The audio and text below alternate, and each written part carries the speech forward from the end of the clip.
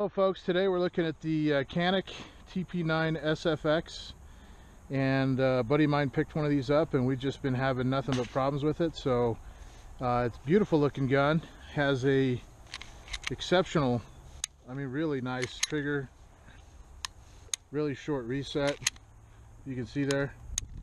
I mean, that I can't explain to you how nice the trigger is, but trust me, there's nothing to it. Gun looks beautiful, looks a lot like a PPQ 5-inch, but when you shoot it, has some fun. So I'm going to put a few rounds through it and show you what we're talking about.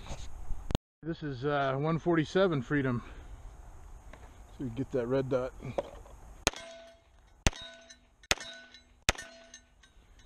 And issue.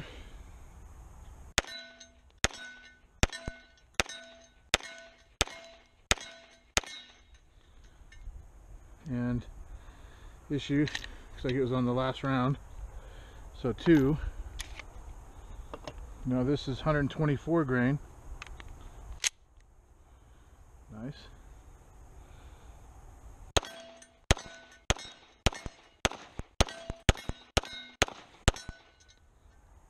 All went through. Beauty.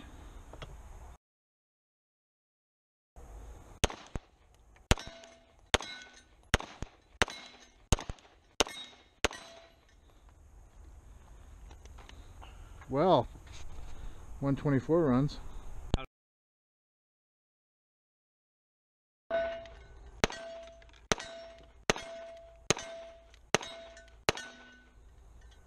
Still got one.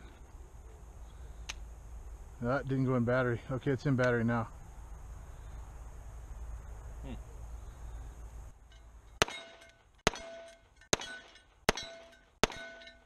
I'll tell you, when it breaks in, it's going to be a great gun.